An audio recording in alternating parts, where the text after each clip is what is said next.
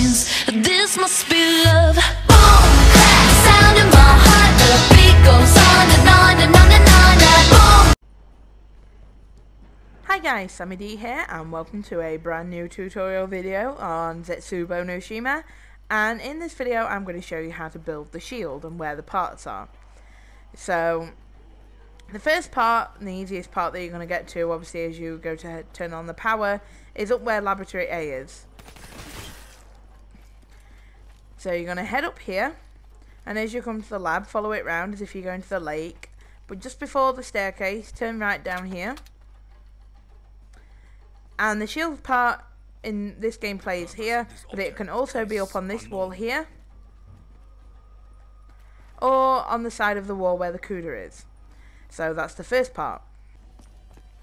So the second part is over where Laboratory B is, and it can spawn in this first tree here that comes up on your left.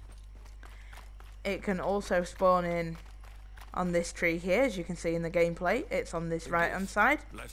Or the third place it can spawn in on for this part is on this tree here, as if you're going up towards the bunker. And then the final and third piece, you go in the bunker itself. And literally, the room where Jug is, or it might not be Jug, but whatever the case may be, this door on your right, costing you 1250 points. Head up in here, and I've had the shield spawn in just about every location in this room. I've had it spawn in this corner. I've had it spawn up here, like you can see in this gameplay. It's also spawned in this corner here. They're the three places that I've seen it in this location. And the only buildable workbenches that I know of in this map are the ones actually in the laboratory themselves. So as you can see here, I'm heading over to Laboratory B, and the workbench is just here as you walk through the door.